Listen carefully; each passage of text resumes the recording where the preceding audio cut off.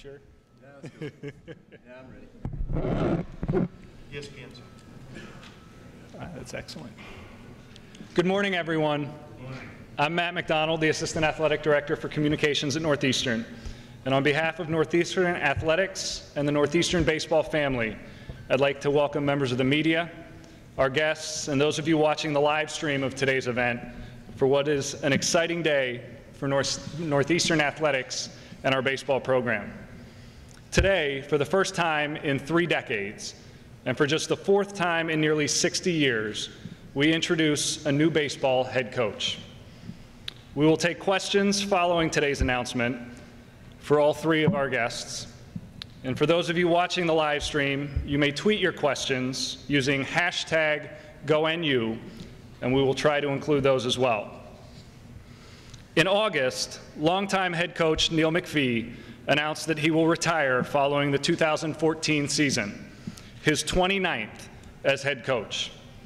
During the last 28 years, Neil has guided our baseball program to 19 winning seasons, 16 postseason appearances, and 5 conference titles. He was a 2-sport standout as a student at Northeastern, and he's a member of our Hall of Fame, and we greatly appreciate all that Neil has done. We are excited that the next head coach of Northeastern baseball is, again, one of our own, current assistant coach Mike Glavine. Mike is a Northeastern alumnus who achieved great success as a student athlete. He enjoyed a 10-year professional baseball career and returned in 2007 as an assistant coach. He has helped to spur our growing momentum since his return, which culminated in a 31-win campaign, a Beanpot title, and a dramatic march to the semifinals of the CAA Championship last season.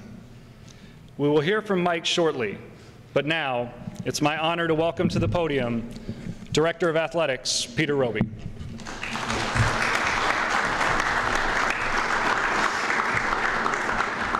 Thank you, Matt. Appreciate all your help and support in making this day a reality. And thanks to everybody for being here in support of Mike on this really special day for him and his family, and for the special day for Northeastern baseball. Let me also be sure to thank Coach McPhee for his 28 years and going to be 29 years of service as the head baseball coach at Northeastern, for his leadership and his commitment to Northeastern as an institution and to the baseball program in particular. But his association with Northeastern goes well beyond his 29 years as a head coach, as Matt already alluded to. And it's particularly fun for me to think that we have this opportunity to continue a legacy that started with Tinker Conley. And we are sad about Coach Conley's passing, wish he could be here with us today. But his fingerprints are all over today. And I want to make sure that I don't go any further without mentioning Tinker in this setting, because like Neil, Coach Conley was a multi-sport athlete at Northeastern, someone highly respected that helped to create the legacy of Northeastern baseball, having been the head coach for over 20 years. And Neil McPhee played for Coach Conley, and now we have a chance to pass the torch again in a similar fashion, with one Hall of Famer having played for another who shares the same commitment to the institution, a passion and love for Northeastern baseball, and no one that could better represent what Northeastern baseball is about and the values of the Northeastern Athletic Department than Mike Glavine. When Neil and I talked about this being his final season, one of the things that Coach had asked me to consider was the timing around the announcement, so that it would be as smooth a transition as possible, that it would allow for the next coach to be able to continue to recruit an incoming class without any real interruption, so that the sooner we could do that, the better it would be for the program. And I certainly concurred with that. And as a result of Neil allowing us to get ahead of it by letting us know what his plans were, we could set in motion the search.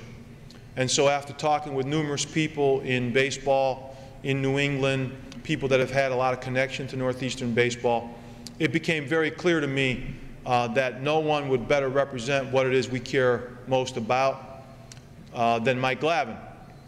Mike's had a fabulous career both here at Northeastern and in professional baseball, so he knows the game, he can teach the game technically, and he relates really well with our players. The sentiments of our graduating seniors was that no one would better represent Northeastern baseball than Mike Glavine. I know our current players that are sitting here today are extremely excited about the fact that someone that they've come to know and respect is going to continue to lead our baseball program. So on behalf of all of us in the athletic department and for all of those that care deeply about Northeastern baseball, please join me in welcoming the next baseball coach at Northeastern University, Mike Glavine.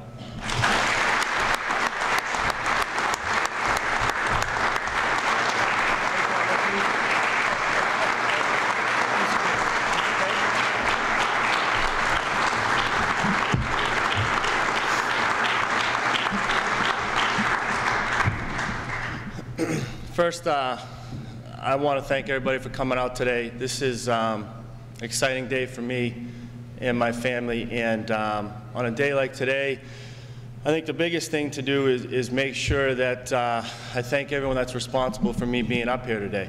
And first, I want to thank Peter for giving me this opportunity and for believing in me and for taking over for two heavyweights in the coaching industry, in Coach Tinker and Coach McPhee. And Peter has been just tremendous through this whole process with me and with the interviews and giving me advice and giving me this opportunity. And for him to believe in me to take over for Coach is just a great feeling. And Peter, I can't thank you enough for this opportunity. For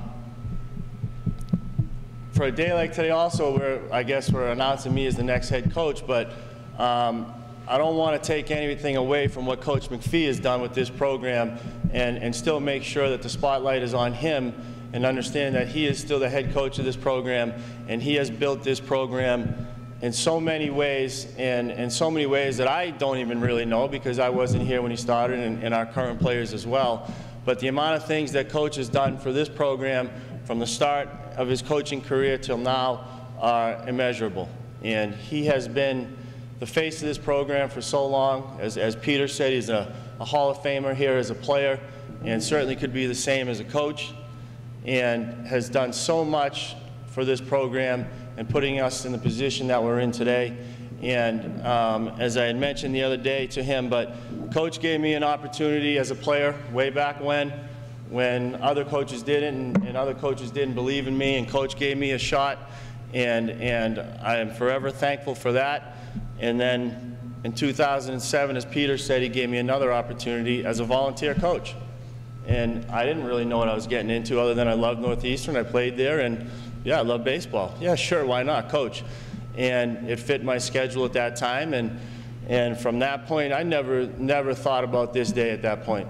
All I thought about was trying to survive and learn the game a little more and get back into the college game, and then to be at this point now and take all of Coach's advice that he's given me since 2007 as a coach, as a volunteer coach, and have all the freedoms that he's given me to learn, to be the coach that I am today, to learn how my personality is going to be with the guys, to learn how to run practices and everything that goes into being a head coach.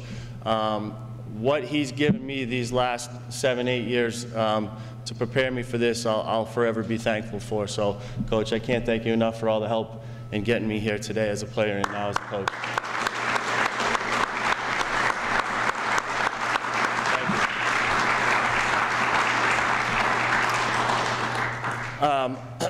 I also want to thank my family, my parents, my wife, my children.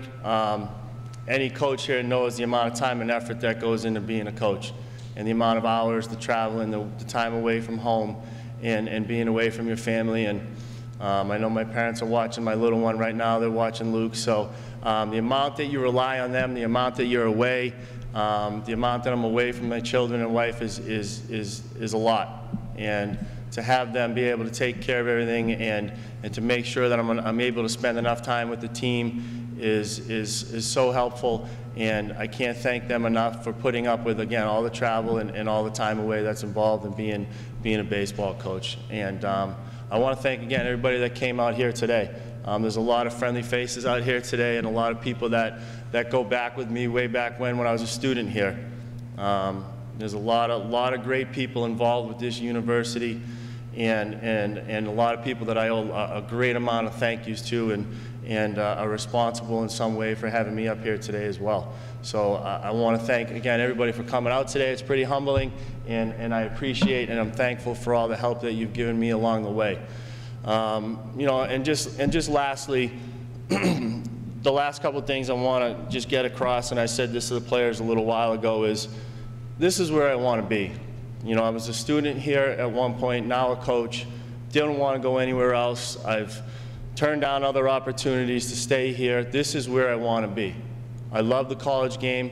I love college baseball. I love this university, and it's given me so much. This university has given me so much as a student athlete, and now as a potential head coach down the road here in a year, and it's given me so much as an assistant coach up until this point, and it's finally time for me to give back to the university.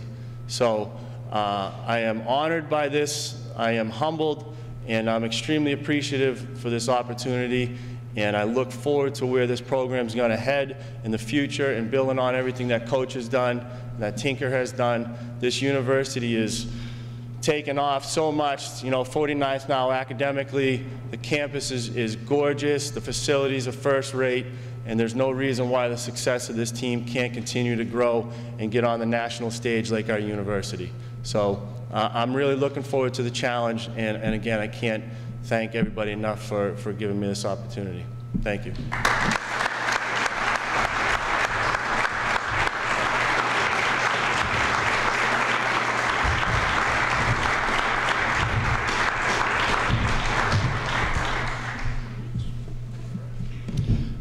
We'll now open it up to questions. And again, those of you watching on the live stream, tweet at us using #GoNU, and we'll try to incorporate your questions as well. But for those of you with us today, questions? Don't all jump at once. Okay, I'll open it then. Neil, almost 5 decades associated with this university, a student and a coach. What does it mean to you to have one of your former players named the successor? I couldn't be happier for Mike. This is his day. And as has been stated previously, I'm absolutely thrilled that the head coaching position is going to be passed on to an alumnus here. It does carry on what seems to be a long, long tradition. And I think most of the older gentlemen and people in this room here realize, you know, what Tinker Conley meant to Northeastern, what he meant to me, and I took so much pride in following him, and now Mike, I think, will feel that same pride in his alma mater for a long, long time to come. So it's absolutely a celebration for me as well to see Mike step to the podium and take this position. Peter, and I'll open this up to everybody actually. You know, we've talked a lot about Tinker today. Tinker was a multi-sport athlete here at Northeastern, an alumnus, 26-year tenure as head coach. Neil, a 2-sport standout, a 29-year tenure as head coach, and now we're here to welcome another alumnus to the role of head coach. What do you think that says about the university, about the department, and specifically about the baseball program? You know, that legacy of former Northeastern players coaching? Well, I think it speaks to how this place creates a special relationship, especially with their students. I can't tell you how many alums that I've come in contact with, whether they were former student athletes or just from the general student population that graduated from Northeastern, and talk about how much the university meant to them and how much it gave them an opportunity, and in some cases gave them an opportunity when other institutions wouldn't give them an opportunity. So there's an amazing gratitude that I hear from people associated with Northeastern. And so, you know, part of the reason that I think you have people like Coach Conley and Neil who want to be associated with Northeastern is because of the way they feel about the opportunities that were provided to them. And it's a way of giving that back to all those students that they come in contact with, to continue to talk and promote the university to alumni and others that'll listen. And we're so proud of what Northeastern has become, what it's done for us. And I'm proud to be a parent of a Northeastern graduate. I'm proud to have a degree from Northeastern. I'm proud to be associated with Northeastern people like these two gentlemen up here. So, you know, that just played a lot of, that played a big factor for me in trying to figure out what was in the best interest of the baseball program going forward. And it just couldn't be about someone that knew baseball. It had to be someone that knew Northeastern, who cared about Northeastern, that would take pride in its brand and what it represented, that wouldn't necessarily be thinking about using this as a stepping stone to go somewhere else. We're committed to making sure that people don't come here thinking that this is just you know, a stepping stone to somewhere else. We feel like this is a destination, and I think Mike put it as well as anybody could. He loves Northeastern and he wants to be here, and that made a big difference for me, and I couldn't be more excited about him being here. Questions from anyone else? Neil, what was it like to coach Mike back in the day? The question for our viewers at home, the question was, what was it like to coach Mike back in the day? I guess it was like coaching all the rest of these guys. They were all afraid of me. But yeah, he was a classic left first baseman. Obviously, the Glavine name is one synonymous with baseball greatness. And Mike fulfilled that here. One of the things I just mentioned to Peter was he came in here as a 6'5", tall, left-handed, gangly guy, and went out just a 6'5", 220-pound, you know, ripped, power-hitting first baseman, and had 10 great years in the minor leagues and made it all the way to the big leagues. Just a, you know, the absolute epitome of an athlete that you want in a program. Jim? What's the status of the viewing box on the baseball field? No, that was not a plant. We didn't plant him to ask that question. The question was, what's the status of the pavilion project that we hope to build with a viewing box behind home plate? So our goal for the program is to finish the beautiful renovations that have taken place over the last 2 years at Parsons Field and Friedman Diamond, by adding a kind of a reserve seating section, if you will, to fill in behind home plate almost from dugout to dugout. We feel like that project will really solidify our program as one of the best, with some of the best facilities on the East Coast. So we actually just met with a group of excited and enthusiastic alumni from the baseball program just this Saturday evening, to roll out that program and get their help and support. And we're out now raising monies for that project. We're about halfway to the goal that we need to move on the project. And our goal is to have that seating pavilion and viewing box ready for the 2015 season. Anything that you want to do, Jim, to help us get to that goal, we're more than appreciative. So, okay, great. Yeah, we're really excited about that, and we feel like that, along with this transition, along with the investments in the scholarships that we've made to get to the NCAA maximum, as well as the resurfacing of Friedman Diamond, will complete what we feel like we need to put the program in a position to compete on an annual basis with some of the best programs in the country. The facilities question is a popular one. Michael Black asked the same question on Twitter, so thanks for addressing that. Any other questions? Cash. What do you think your biggest challenge will be transitioning from the assistant coach to head coach? So the question was what you think the biggest transition will be from assistant coach to head coach.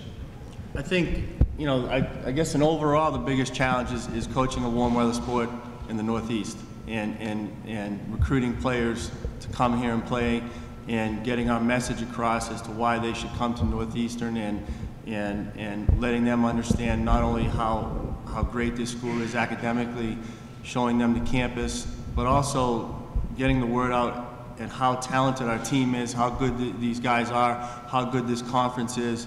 It was 8th ranked conference in some polls last year out of 32. It's outstanding baseball. So I think the biggest challenge is to getting those recruits here and understanding that everything they need to become a successful baseball player is here.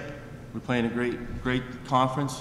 We have all the facilities that we need, and you know, we have that opportunity to play the Red Sox in spring training, which is outstanding. We play at Fenway Park every 2 years, which is another great opportunity. So I think the biggest challenge will always remain just recruiting and get those top players here to come play for us.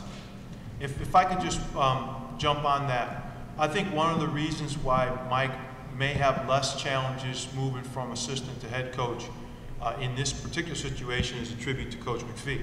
And as he alluded to, Coach McPhee's given Mike a lot of latitude with respect to the day-to-day operations of the program, and I certainly took notice of that. And when I asked his colleagues in compliance, in student-athlete support services, in the business office, how has Mike done, and how do you feel about him taking over in this role? It was unanimous that he has comported himself like a person that is capable of being a head coach of a program. And I think that's a tribute to Mike, but it's also a tribute to Coach, because he gave him that responsibility and that flexibility, because I think, and Coach can speak to this himself, but I think he always felt like Mike had an opportunity to be an outstanding head coach. And I'll back that up a little bit. Peter also, in the athletic department in the university, has to take a lot of credit here too. For the first time in the history of the program, last year we were fully resourced to compete at the level that we're playing. That is just an enormous gift from the university and from Peter's leadership in making sports like baseball competitive with the kind of competition that we will face. And I know Brian, the men's soccer coach, feels very similar to me in that our sports can go on and hopefully compete on a national level. And Mike is so ready to step forward and be a head coach. A few years ago, when I knew that this time was coming, I did give Mike and his good friend at Virginia Tech, Pat Mason, a charge to sort of, bring the program to modern day status. And it's just been a remarkable 7 years since Mike has been here and what he's accomplished in doing that. And again, Peter mentioned that just the day-to-day operations, learning that is so critical to Mike as a head coach, and he will seamlessly transition into the head job immediately. He already really has, for all intents and purposes, become co-head coach, if you want to call it. So the future is so bright here. So there's no doubt, we're coming off a pretty exciting year, 31 wins. And over the last 4 years, each year, the win total has increased by at least 5 wins each year. So there's great momentum. What's been the key to that success 36, for both of you? 36, is that what you're suggesting? No, not applying any pressure. Sorry. It does go back to 2009 when the resources began to increase in the program. And Mike and our assistant coaches, Kevin Cobb and Jeff Vigers, they are the ones on the road recruiting the athletes that are currently in this program. They recruited every athlete that was a member of this team last year. So again, that kind of credit, that's where programs are built, on the road, doing that, never-ending job of scouting, evaluating, bringing players into the program. So Mike has a great head start. I want to jump in there, Matt, too. Sure, please. Again, I think a couple other things with that and the success and why we keep trending up, I think, is is just the overall change in culture with the university, within the department, sense of pride in what we're doing and feeling better about where the program's headed, and mainly because of these guys right here. You know, this group of guys and the guys we had the last couple of years have turned that corner, and they understand that what it takes to win now and the commitment to doing that. And so it's all the things that Coach said, with Kevin and Jeff doing all the work as assistant coaches, and all the support now that we've had from the university and the athletic department. And then you get the right guys in here like these guys that believe in it, that want to be part of the change of the culture, that want to win a tournament game, that want to win a conference championship, and eventually get into a regional. So I think it's not one thing, it's all the factors that Coach had mentioned. And again, these guys changing the culture and realizing this is a reality now, and it's going to happen. Any other questions for that? Tom? Yeah, Mike, congratulations. Thank you. Your background is terrific. Any chance in the foreseeable future you might be adding a pitching coach? A left-handed one? Well, a couple of parts of that. That's a loaded question, yeah. Number one, our pitching coach is right here. I don't think he would, I'm pretty sure. Somebody that would stop in He could volunteer maybe.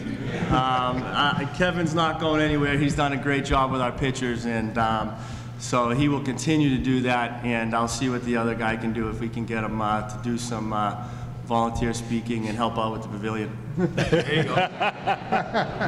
He's learning. He's fundraise. I love it. Other questions? Not seeing any other remarks from the panel? I'm just really excited having a local guy, someone that grew up in Billerica.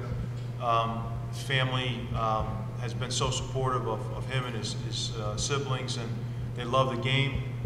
You know, this is a game that just gets in your system and it won't let go. And you know, I feel like that, and I don't coach it, but having played it and then watching it, it's just something special, especially in this market. And so the Glavine name, as Coach alluded to, is synonymous with great baseball, and I couldn't be more proud to have this Glavine running our program going forward. That's great.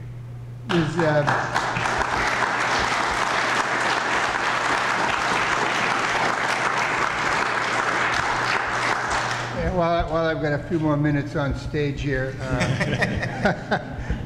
before I exit the door, I'd like to thank, there's some people in this audience that meant so much to me through the 28 years and into the 29th year that are sitting here. And, you know, the few I'd like to mention that I can see out there. Dave Norton from the Registrar's Office is one. Vinny Lembo and his brother Peter. Vinny has meant so much to me in the 28 years I've been here. Just an enormous resource for me. Fred Wiseman, been here in academic support system, just a wonderful guy, and does such a great job with our athletes. Jim O'Shaughnessy, whose son is a Hall of Famer, standing back there. Again, one of our own alumnus here, and president and past president of the varsity club. And then two absolute legendary people here from Northeastern, and Jack Renauld and George Makris. You just can't get more Northeastern than those people. And I thank them for the years that I've been here and what they've meant to me. So thank you, guys.